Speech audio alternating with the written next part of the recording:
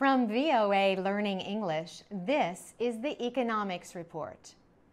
A new report is praising South Africa for its economic growth over the past 20 years.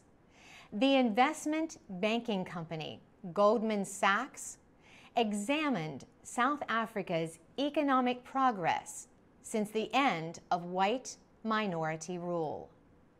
The report says the value of goods and services produced there jumped from $136 billion in 1994 to $400 billion. It also says the percentage of homes with electricity increased from 60 to 85. Colin Coleman works for Goldman Sachs. He says Nelson Mandela faced huge problems when he became South Africa's president. Mr. Coleman says the nation had large debts and no money. But he notes that those problems gave way to a time of economic growth and low inflation until the world financial crisis.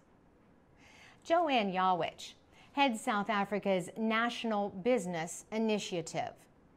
She says the Goldman Sachs report showed an increase in employment and a huge increase in the size of the middle class. But South Africa still has problems.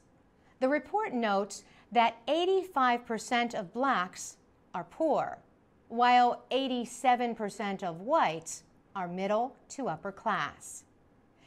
The education system continues to struggle, and the unemployment rate remains at about 24%.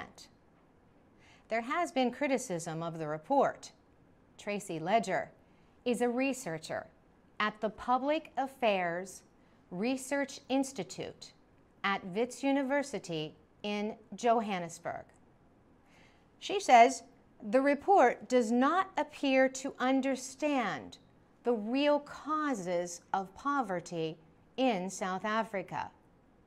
She notes that rising wages are a result of the high cost of living. Joanne Yawich agrees with some of the criticisms. Still, she says the report draws attention to the progress and the need to continue growing. For VOA Learning English, I'm Carolyn Presutti.